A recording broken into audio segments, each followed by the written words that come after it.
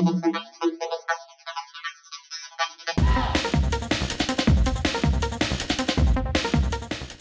it's Ali from A-hAAN.co.uk. In this video, I'm going to show you how you can get the Google Play Store on your Windows 11 device. Now, this is the quick and easy way. I made an article about this, but now I'm going to show you a video quickly just to show you what you need to do. It's dead easy. Let's give it a go. Alright, so you might think, oh, what the hell am I going to use Android apps on Windows 11?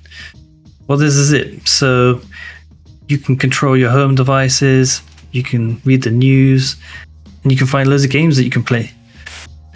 It's dead handy, and I'll show you how you can get it all done. It integrates really well with the rest of Windows. I'm actually very surprised. Like, for instance, if I go into settings and then change it from dark to light, for instance, it changes all the Android apps as well. So it's quite clever that they've made these deep links into the OS, and it really makes it feel very cohesive. Alright, so the first thing you need to do is go to ADBKit.co.uk or click the link in the description. It will take you to this page here. So the article is how to get the Google Play Store working on Windows 11 the easy way. Now, it's dead easy. You just need to pull this up. We'll follow along. So the first thing we need to do is uninstall the Windows Subsystem for Android if it's already installed. So I've got it already installed, so I just need to uninstall it. So we'll do that now. So right click Subsystem, uninstall. It's gone. Alright, so I just going to give a quick shout out to A-hAAN. He's the one who created this method, and if it wasn't for him, we wouldn't have these videos, we wouldn't have the Google Play Store on Windows 11. So thank you very much, buddy. Okay, so what we need to do is download the patched version of Windows Subsystem for Android. So this is already patched version using A-hAAN's instructions. I've already patched it for you, and I've provided it as a download.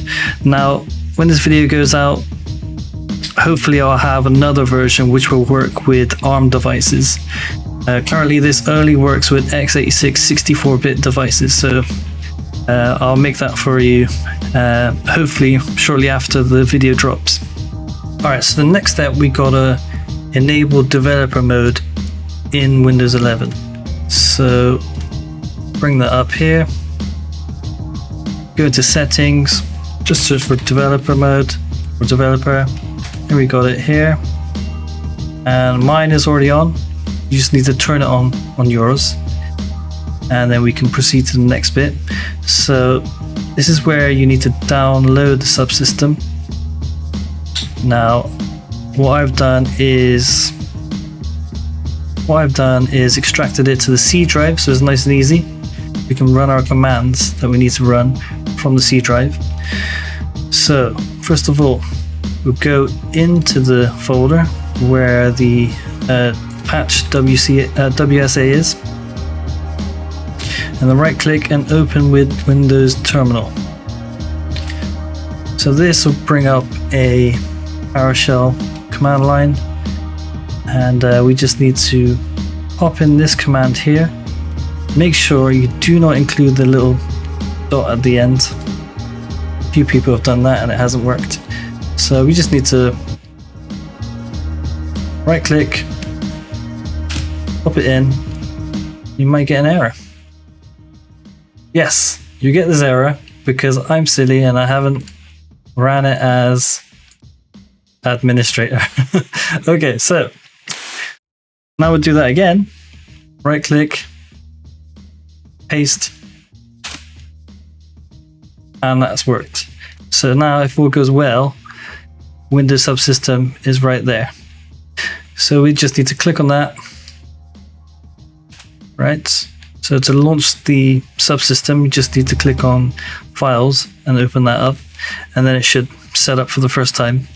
And then after this bit, we should see the Google Play Store. Okay, so you got a little notification down here. Google Play Store is installed and ready to use. There we are. So, the only problem is, click on sign in, nothing happens. So we just need to complete one last little thing, and then we'll be able to sign in and then install all the apps that we want to. So, for this bit, you need to download the ADBKit.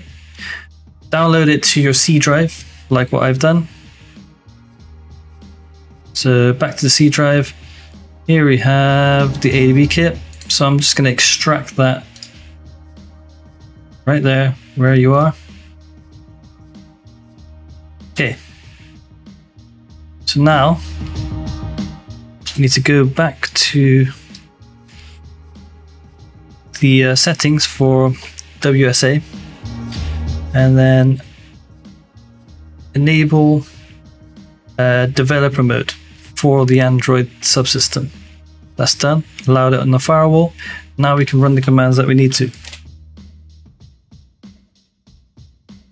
So do it again. Open the PowerShell command line in that folder. So what have we got here? So if you see here, it says ADB can be connected on 127.0.0.1.585.26. Yeah, so that's what I got on the article. Should be showing as 127.0.0.1.585.26. All right, so just need to run this command right here. I'll just copy it. So that's going to connect to the device via ADB. And it might give me an error, but not to worry, because I'm going to do ADB devices, and you can see it's actually connected, even though it gave you an error. So what we need to do here is do ADB again, then shell, and just need to get root. That was easy. And then set enforce 0. Now if we go back to the Play Store, click on the sign in button, voila, it all works great.